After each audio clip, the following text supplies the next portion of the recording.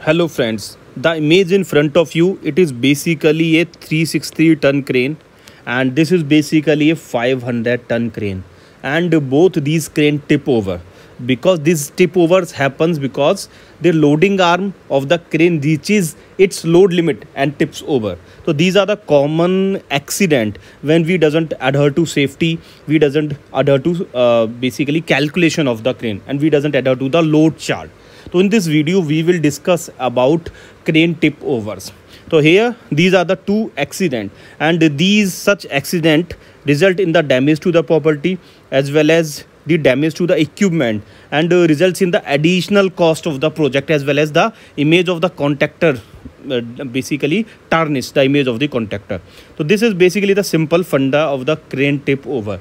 Before doing any lifting, we must analyze. First of all, we always adhere to the load plan provided by with the crane, and then only we have to lift. Still, we use simple basic calculation in order to understand the stability and the tip over. So in this figure, this is basically crane. I am talking about the crane. Let us take an example, Sani 500 ton crane.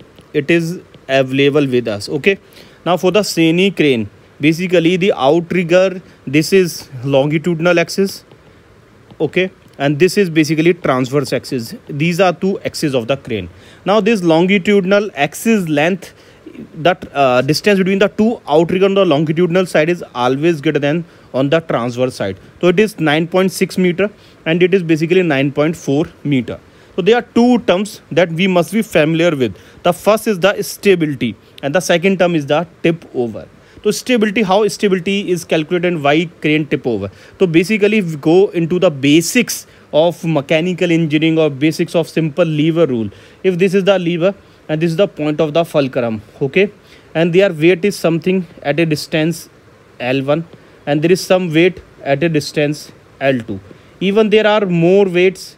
Let us suppose this weight is M1, this weight is M2. Even there are weights M3 at a distance L3. There are weight M4 at a distance L4.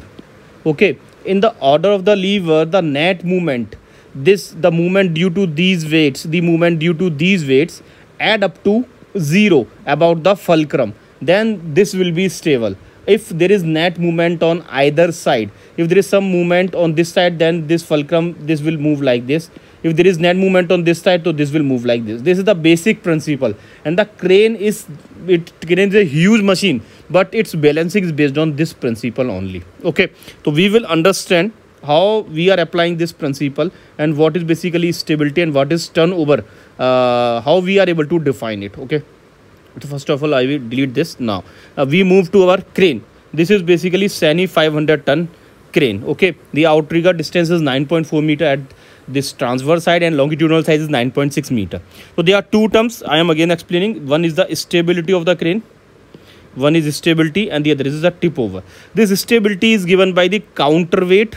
Counterweight is given in the tons, okay, tons into outrigger width, and outrigger width is basically what, 9.4 meter. We have to take the transverse side into 9.4 meter, okay, and tip over is given by load weight into radius, load weight into radius. Now these always stability must be greater than or equal to tip over. If any condition these two terms, counterweight into outrigger width, if you multiply, comes less than this load weight into radius, then the crane will tip over like this, as we have seen over here.